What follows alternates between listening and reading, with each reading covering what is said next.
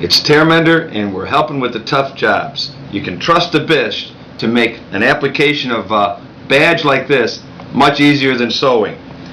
It's important to remember that many of these badges have an iron-on material on the back. Forget the iron, but we do have to open up that coating. So you just take a sharp edge like this little knife blade and you open the back of that badge on that coating so that you're going to allow the tear mender to get into the fiber of the badge, and it'll hold it right to whatever you apply it to.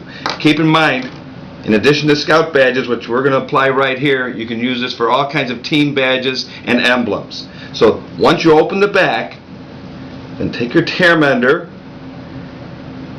dispense them out onto the back side like I'm doing right here, and we're going to be able to spread it with our finger because it's non-toxic. There's no solvents in this.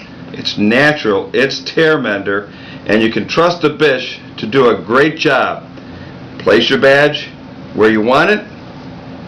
The work's done. In 3 minutes you could actually wear this. In 15 minutes it'll withstand washing and all wear and tear. That's the Bish's answer to applying badges and making life a little easier. More answers at tearmender.com.